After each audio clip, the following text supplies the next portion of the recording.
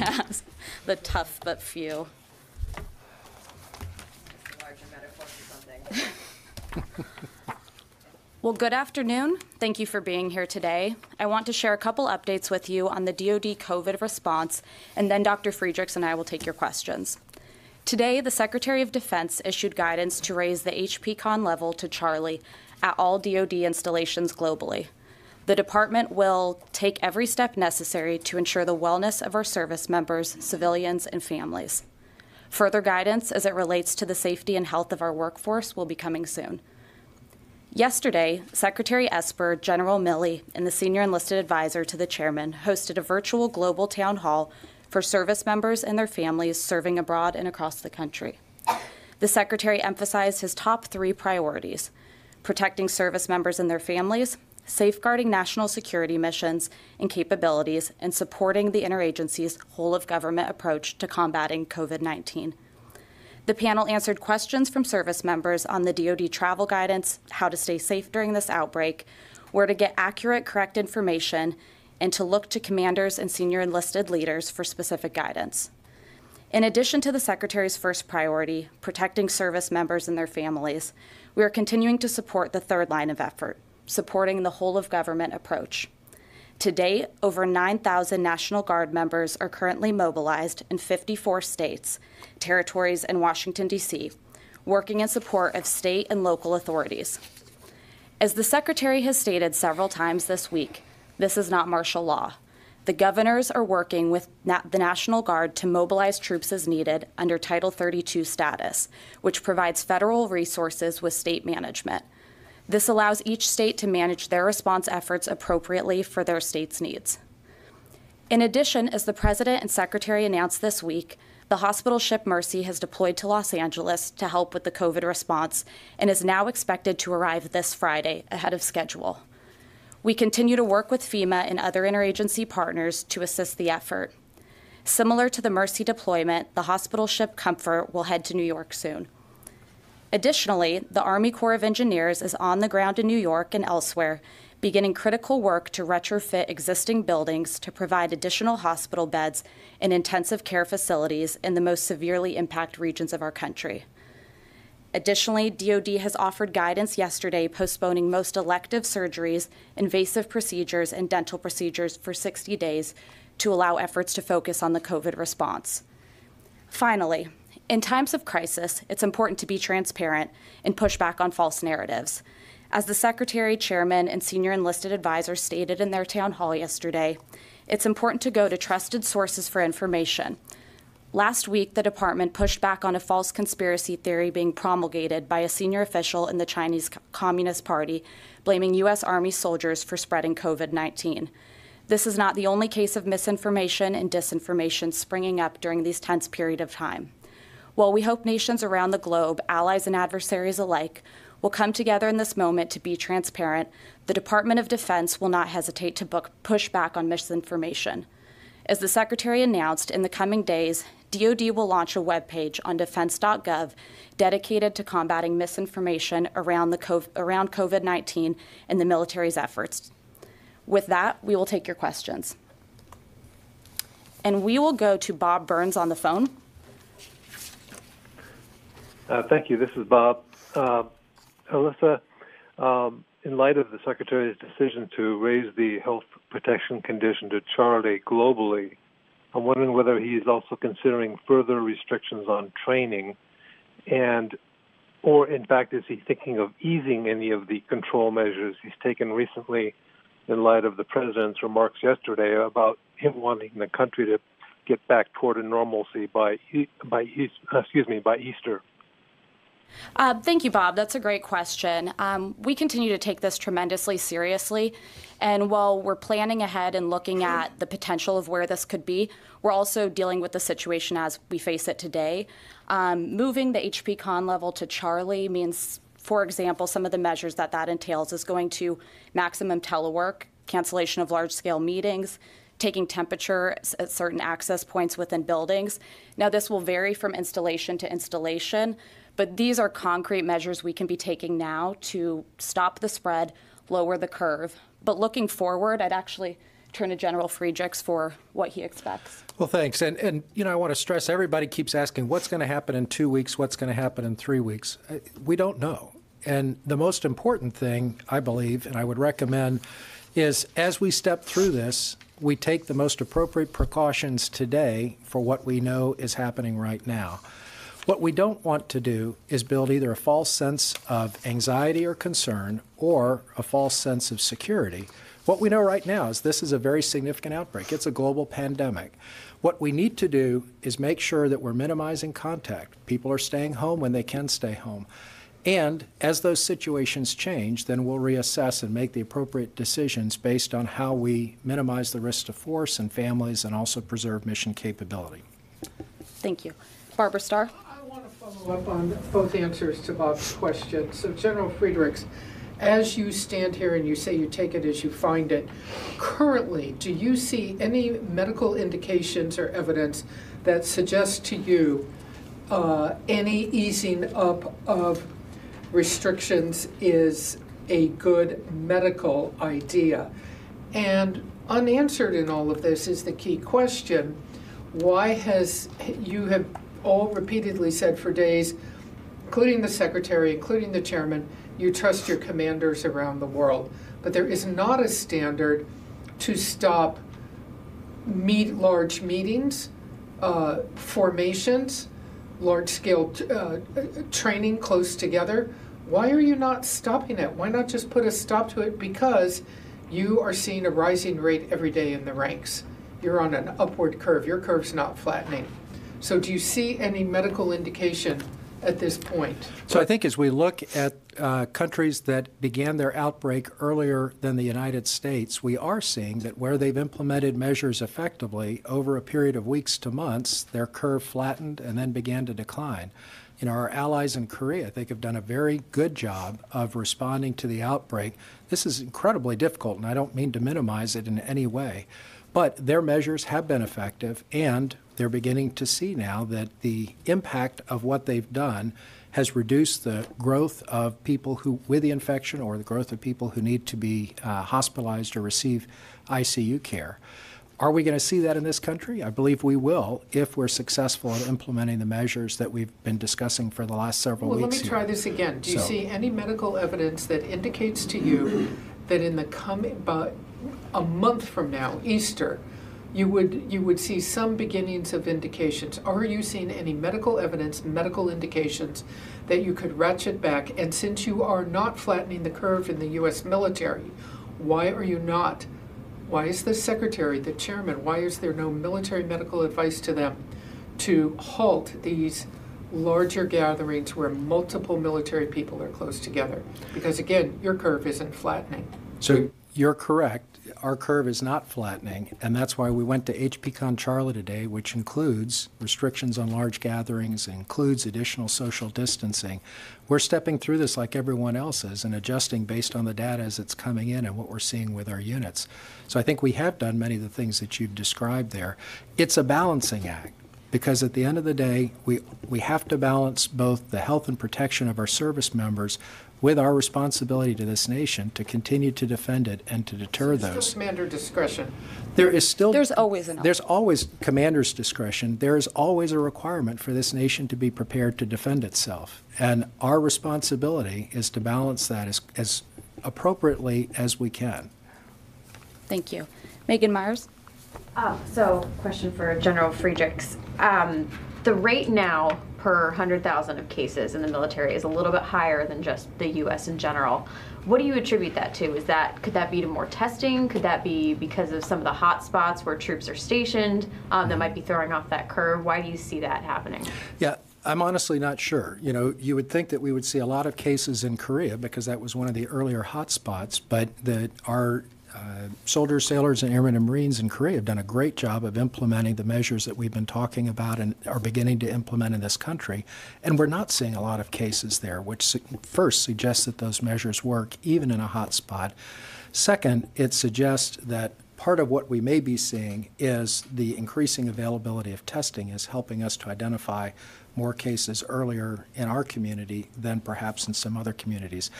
I think it's going to be another 2 or 3 weeks before we can really answer that question well, based on getting to a level where there's comparable testing around the world in different communities where we have bases. The challenge is, for our troops in Africa, for example, there's very, very little testing going on in Africa. Trying to understand what's happening in that community around our bases and compare what's happening with our troops is difficult. Quick follow-up. Some of the estimates for the U.S. have said maybe half of our population, more than half, the coronavirus will end up running through by the time this is over. Are you concerned about that rate happening in the military as well? Does it look like with the way cases are going day over day, we might also get to that level? So, look, I think anybody who says that they're not concerned about a global pandemic would have to thoughtfully explain why they would give that answer. Of course I'm concerned. I think all of us are concerned about the fact that we're seeing a large outbreak that's impacting every country around the world. I also think we need to be honest and very careful in framing what that means to the individuals. For our service members, we continue to leverage the best advice that the Centers for Disease Control have put out. And going back to your comment, continue to implement those practical measures that help us balance their safety against our obligation to defend this nation. I do believe that we are going to be successful in limiting or mitigating this outbreak. And yes, at some point, we're going to look back on this and say that we did effectively stop this. To get there requires that all of us take this seriously now. It requires that all of us do those individual actions, like not traveling when you don't have to, not going, frankly, to spring break if you don't have to. Those are things that we're learning now are really important. And I would give great credit to our allies in Korea for the way that they have embraced this. And as we're seeing now in New York and in other cities in the United States, how our fellow citizens are beginning to embrace those measures. They're difficult. They're scary. There's no question about that. And they do make a difference. And that's exactly what we need to do. Absolutely. Jennifer Griffin. Sir, let me try again Barbara Starr's question. From a medical perspective, is it premature to ease these restrictions by Easter? I just got an update on modeling factors, which very clearly said that they are unable to forecast beyond 3 weeks from the data that they had what is likely to happen, because we're getting so much data and it's changing so quickly. So I can give you, from a 3-week perspective, based on the planning factors that we have, we think that we're going to continue to see this, no surprise, continue to grow. We think the best way to limit that growth or to mitigate that growth are the measures that we've been talking about. I don't think there's a great deal of value in speculating on a particular date. And what I would ask for everyone's help with is worry about today. Because if we stop doing the right thing today because we think something's going to happen in 4 weeks, we will make this worse. What we need to do is focus on what we individually and collectively can do today to mitigate this outbreak. And if we're successful, I would hope that in 3 or 4 weeks, yes, we'll be talking about we've made a positive difference here. We're seeing the outbreak flatten. We're seeing the number of cases going down. That's what I would hope we would all see, because we collectively as Americans have come together and done the right thing today. But it is a worrisome narrative. And I've been out here every week talking with you, and I've been very straightforward about this. It's a worrisome narrative when we try to say there's some reason that we should question the guidance that's being given out, or there's some reason why we should pull apart a shared approach to this. I don't think it matters what day things start to get better. What matters is what we're doing right now to mitigate this outbreak. I'm not sure how to say it any more clearly than that. And Alyssa, when was the Secretary made aware that this was a pandemic that was going to affect the continental United States and U.S. military? What actions did he immediately take? But what was the time frame in which he was made aware? And why wasn't more stockpiling done, particularly in terms of ventilators, knowing what the nation was going to face? Well, I can tell you from the Secretary's perspective, we've been monitoring this outbreak since early January, getting regular updates about where the virus is spreading, particularly tracking its early spread in China and how it may impact our forces in the Indo-Pacific. I don't have a clear answer on when he was given the data that it could be a pandemic. I would assume that would align with when the World Health Organization made that determination, but I'm happy to get a little more precision on that. We've taken this serious from the outset. We've been following this extremely closely since the beginning of the year, understanding that it could impact our capabilities globally if we didn't get ahead of it. That said, we are in the business of planning in the Department of Defense. We do have strategic stockpiles that have already proven themselves helpful to the degree that we've been able to commit some of those resources to helping the interagency. So while I think we're all sensitive to this time that we're in, we feel cautiously optimistic about where we are as a department. And I would say, we have those stockpiles in place for when things like this arise. And I would just echo, he was informed the day that the World Health Organization announced it was a global pandemic. I mean, we've been updating the senior leadership every day on this. This has been something that we've been focused on, as was mentioned, since I think the third week in January, when we began to get an appreciation from the limited data coming out of China of how significant this outbreak was. So we've tracked very carefully through our participation in the White House Task Force what the U.S. government's position was on it and what the World Health Organization position was. From a planning standpoint, when did we start building our strategic reserve for our military forces? That was about 1947. And we've been working on that ever since. As I think I've shared before with you, we wrote a pandemic plan back in 2006. We update it regularly. We published a global pandemic plan in 2013. Each of the geographic combatant commands has a plan, and that's what we've been executing since January. So I think we have been looking forward. The challenge, and I'll keep coming back to this is a new virus. So, we write a plan that says, in general, here's what we're going to do when there's a pandemic. The specifics, unfortunately, are determined by whatever that pandemic agent is. And in this case, as a completely novel virus, that's where the name novel coronavirus came from. What we're learning is this one is much easier to spread than some of the other organisms that we've worried about in the past. And unfortunately, this is one for which our vaccines and our medical countermeasures don't work right now. That's going to continue to shape our response as we go forward. I'll go back to the earlier questions about the social interactions. Those are incredibly important right now because we don't yet have a vaccine or medical countermeasures. In parallel with everything else that we've been doing, part of our long-term planning has been that research in building new vaccine candidates, and building new medical countermeasures and testing them, and we've been leveraging the work that we've done for decades to help support that whole of government effort. So please, for anyone who's concerned that we waited for something bad to happen to begin doing this work, that is not true. This has been an ongoing effort for the Department of Defense for decades. And we're going to go to the phone lines. Phil Stewart with Reuters. Hey, just a quick follow-up, then I had a question. Real quick, did you say that the Secretary was aware of this in early January? And then my question was on modeling. Given the rapid rate of cases within the U.S. military, can you let us know whether, in the nature of full transparency and disclosure that you talked about, can you let us know whether you're kind of ahead of where your models were when you started taking to the podium earlier on, or whether or not you're pretty much where you thought you'd be? Thanks. And Phil, real quick, sorry, I should have said mid-January. I apologize for the imprecision. When we started getting public reports, and briefly before then, the Secretary was aware that this novel virus had spread, and we started tracking it internally as a department. Yeah, and again, the trigger on that, going back to an earlier comment, the trigger that got all of our attention were the articles and the statements being made by Chinese researchers about what was happening in China. So, we were all monitoring that very carefully within the medical community, and we're grateful to our medical colleagues in China who attempted to be very transparent about what was happening. So we've been following it since then and tracking it. There was an article in Lancet that came out and other articles, and then obviously more and more reporting once the World Health Organization was allowed to visit China.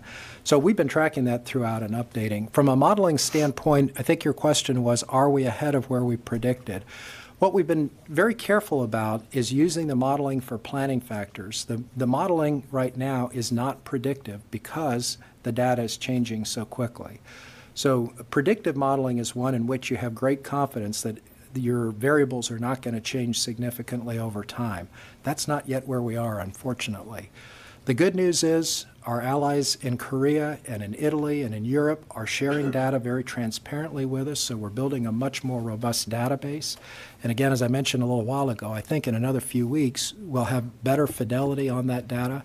But right now, the modeling that we're able to do is for planning, but it is not yet sufficiently firm to say that it's predictive in nature. So we've not tried to predict that we're going to see a hot spot here, or we're going to see X number there. We've used it for broad planning, like in a community, if the outbreak occurs and X% of people are infected over time, what does that mean as far as healthcare requirements? That's how we're using the modeling right now. Does that help to answer the question? I don't think it does, because I'm trying to figure out whether or not your modeling positioned you to be ready now. And I can't tell. I understand the process, but I don't understand the answer to the question. And you broke up a little bit. You said you don't understand if our modeling positions us for what? I didn't. I understand the. Sorry about the breakup phone lines. I understand that how the process works, but I'm not sure whether I understand whether the modeling put you ahead of where you need to be in terms of planning or predictions, or not, or whether you're behind or on the mark. I can't tell. So I don't think we're ahead of or behind because we're not yet able to predict what's going to happen 2 weeks or 3 weeks from now. That, I want to be very careful that I don't create a false sense of security that we've got the ability to predict what's going to happen in 3 weeks. The modeling that we have is helping us to plan. So from that standpoint, I'm very comfortable that we've analyzed the communities where we have military bases. We've looked at what we think their medical requirements would be when an outbreak occurs, or if an outbreak occurs in that community. Do we have enough healthcare resources there? Is it the right mix of healthcare resources? That's then allowed us to identify what medical capabilities from the military we can offer to help support the whole of government or to support combatant commands in other parts of the world. So, I feel comfortable, perhaps that's a bias on my part because I'm part of the team that's working on that our modeling has helped us make informed decisions. But I would be absolutely misrepresenting it if I told you that our modeling was helping us to predict what's going to happen in 3 weeks in a particular location. It's just not that robust yet. And because of the general short time, we're going to take one more question. Mike? Most people in the military, they live in places that have at least decent-sized community hospitals, some larger hospitals. But there's also a number of military people who are in very austere locations and areas that they're virtually, absent. Is there something being done to sort of make sure that they are not, at risk or more than anything else? So I think the very tail end there is the important one. Not at risk more than anywhere else.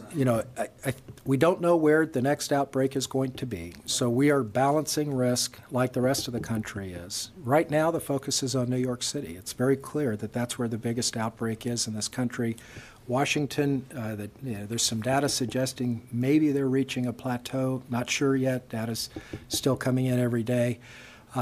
So the approach that we've taken as we do our modeling and as we look at where to place capabilities is based on how do we balance the immediate needs either for DOD population or, as in the case of New York, where we're sending the Comfort and 2 of our field hospitals, the needs of other citizens and supporting that whole of government approach. But it is a balancing act. There's no question about it. Our healthcare system across the United States is not designed or sized to deal with a pandemic. And so, just get one clarification from the general, sir. I hate to, I'll be quick. So you don't have predictive modeling, correct, at the moment, but you have modeling that is helping you understand what you could transfer to the interagency federal government for the civilian sector healthcare, and what you have to plan for military communities, what you need to hold on to make sure you have enough medical care. So for that modeling of what you need to hold on to, are you on target with that? Is your modeling for that at least proving to be true? And what is the differential between the infection rate in civilian society and the higher rate in the military? Could you get us those numbers however they're properly expressed in the medical community, with the civilian rate and your rate? Yes, we can get you the number on what the infection rate is in the DOD population versus the civilian population. So, Okay. I'm in meetings until 1800 today, so I'm not going to promise something that I can't deliver, but if one of us can pull that together, we'll either do our get it best to today get or that. tomorrow. This modeling question, you do know half the equation, right? Because you're using it to plan what Yeah. you need to care for military people. Yes, and so, one of the challenges, and I think this is where you were going, sir, with your question, is we rely on the civilian sector for health care for our DOD population, just like the rest of the country does. So we don't have hospitals around every base. We don't have a medical center in Minot, North Dakota. Haven't had a hospital there for years. So does our modeling suggest that there's a need for hospital beds in Minot if there's an outbreak? Absolutely. But it's going to be downtown hospital beds because we don't have a hospital there. So I'm not sure I'm understanding the question. We know what, based on the data that comes out every week or so, gets updated every week or so. What data is surprising you? What is off the mark of what you would have expected as a medical professional? I think what's surprising me the most is the variability in how countries have approached this and how candidly they've shared their data. In the United States. In the United States,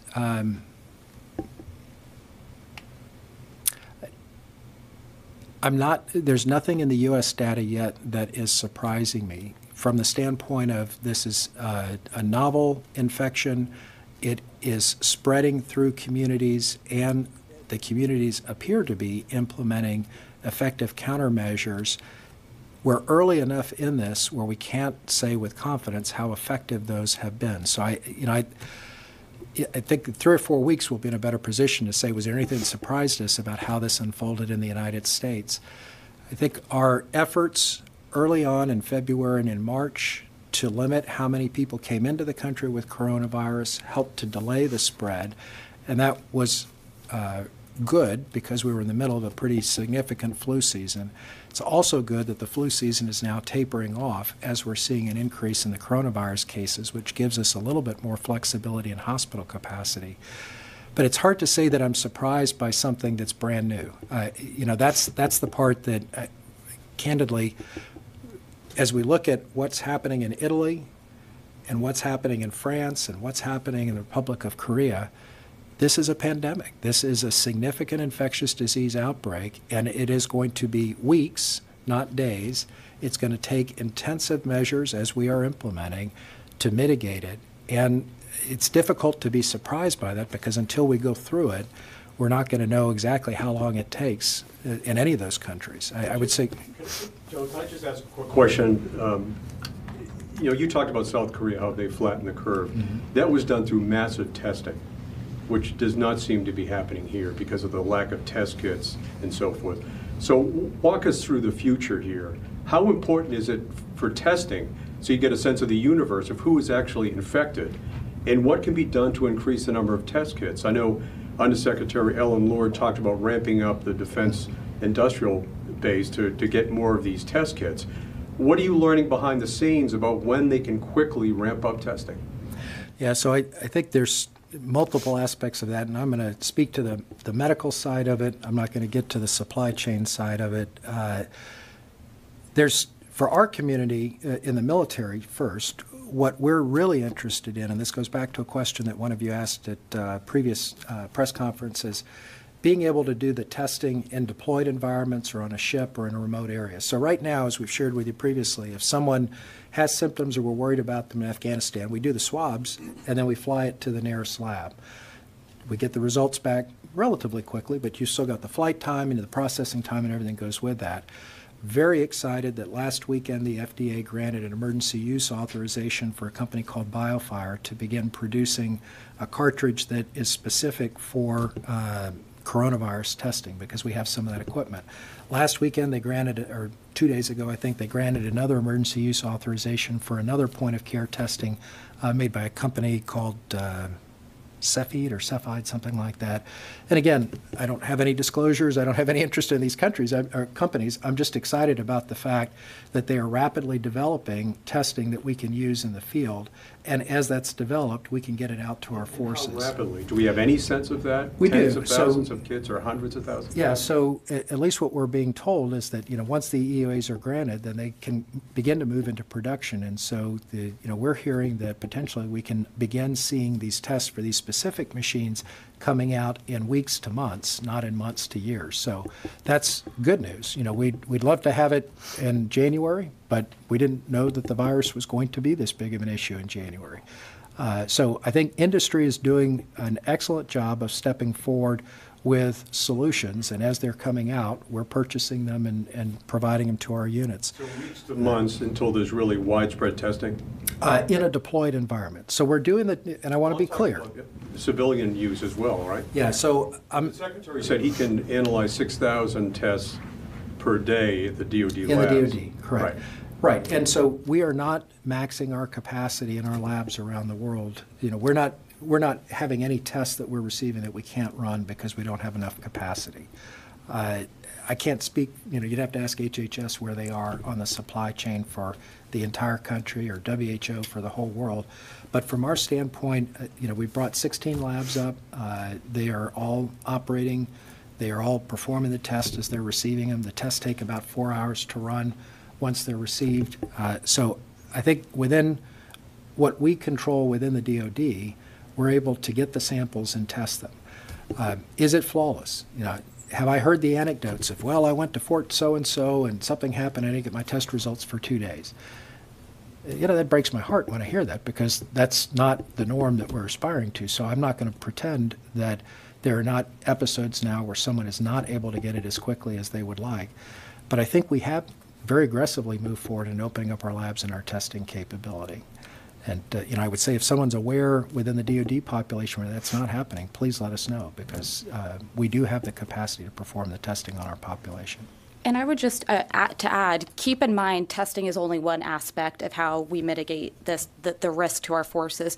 We are encouraging, as soon as you are symptomatic, self-isolate. Put in practice ahead of that social distancing mechanisms. Be following proper hygiene patterns. We're working with the CDC guidelines. Our forces are operating under those.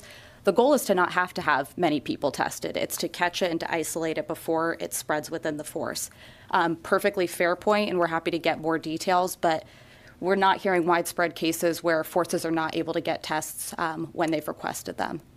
But my question was assisting the civilian world on this. Yeah, so we have not received an RFA, a request for assistance from HHS that I'm aware of. Now, again, unfortunately, I'm spending most of my day in meetings, so if something's come in since the day started about 5:30 this morning, I can't speak to that. But we do have capacity in some of our labs. We've identified that to HHS. So, we continue to partner with the CDC, HHS, and FEMA to support the whole of government effort as we're going forward. At this point, they said we don't need. I don't want to put words in their mouth. I don't know what they've said, but I'm not personally tracking a request for us that we've received yet. We've certainly shared with them what our capacity is and the locations where we can do tests. I can get back to you on that to see if we've received anything from them, but I'm not tracking it personally. I have to apologize because I have to get to another engagement here. Thank you all. Thank you, guys. Absolutely.